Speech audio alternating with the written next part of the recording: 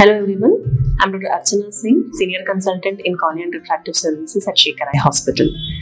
Today I'll be talking to you about insect bites in eyes and how to manage them.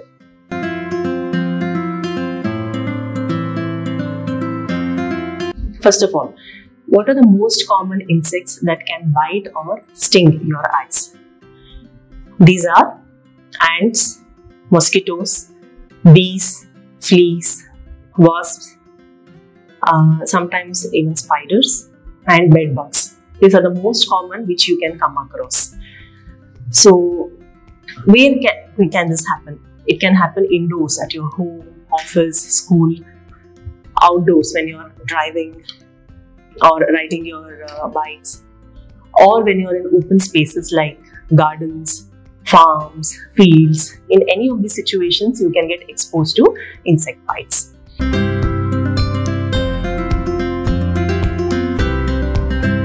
So, what are the symptoms you can develop? First of all, there will be redness at the bite area, which will be in and around the eyelids, along with swelling. Swelling can be just in a form of a small lump or a diffuse swelling around the eye. Since the skin of the eyelids is very thin and delicate, the edema spreads very fast. So, the entire eyelid can get swollen in a few seconds or few minutes. So, other symptoms being itching, pain in the affected area, or tenderness when you touch the affected area. Along with that, there can be watering, redness. Sometimes there can be ballooning of the conjunctiva. Conjunctiva is a thin white layer on the surface of the eyeball. There can be fluid collection there causing ballooning of the conjunctiva. If the cornea gets affected, especially in cases of bee stings or caterpillar sting, if the cornea has got affected and the sting has remained in the cornea, it can also cause blurred vision. So these are the symptoms you have to watch out for. It can also cause severe itching in the eye. If the allergic reaction is severe, especially people who are prone to allergies, there can be anaphylaxis, that is a severe form of allergy, which can include swelling of the face, mouth, throat, tongue, difficulty to breathe. These are all severe forms of allergic reaction.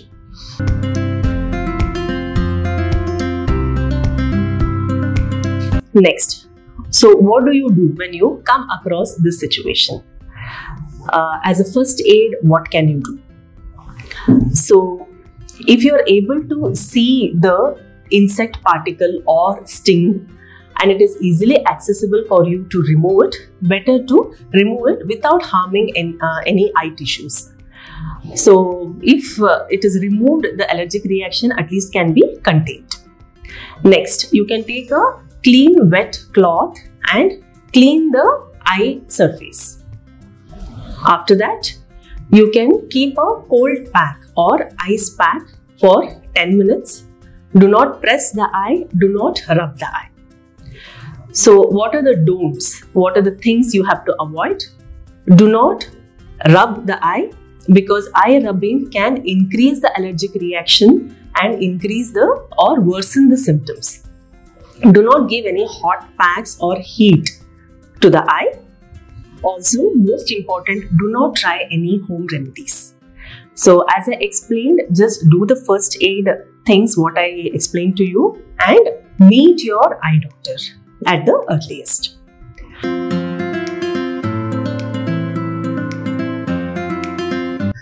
So, why is it important to meet the eye specialist? Insect bites can be mild and most of the times they subside in a couple of days. But it is important to get your eye checked to see if there are any remnants or particles of the insects or the sting which has to be removed. Otherwise, continuous exposure to these particles can cause severe chemical reaction and the symptoms may not subside. So when you go to your eye specialist, a thorough examination will be done, mainly to look at the remnant insect particles which has to be carefully removed without damaging the eye tissue, especially with ant bites. Even if the ant dies inside the eye, the bite will be so strong that it will not be very easy to peel or remove the ant easily. So the doctor has to use some anesthesia drops and gently remove the insect particle without damaging the surrounding tissues. Next, little severe forms of insect bites or stings are bee sting or caterpillar sting. The sting of the bee or hair of the caterpillar will be very sticky, especially if it gets stuck on the cornea. It has to be meticulously removed by your ophthalmologist without damaging any tissues, following which you will need some anti-inflammatory or anti-allergic eye drops, also some oral antihistaminics. Most of the milder forms of insect bites do subside in a couple of days, but a little severe forms like a bee sting or a caterpillar sting will need close follow-up with your ophthalmologist. Also, as I mentioned in your first aid, you can also take any oral antihistaminic tablet or syrup in case of kids if it is available at your home till you reach your eye doctor.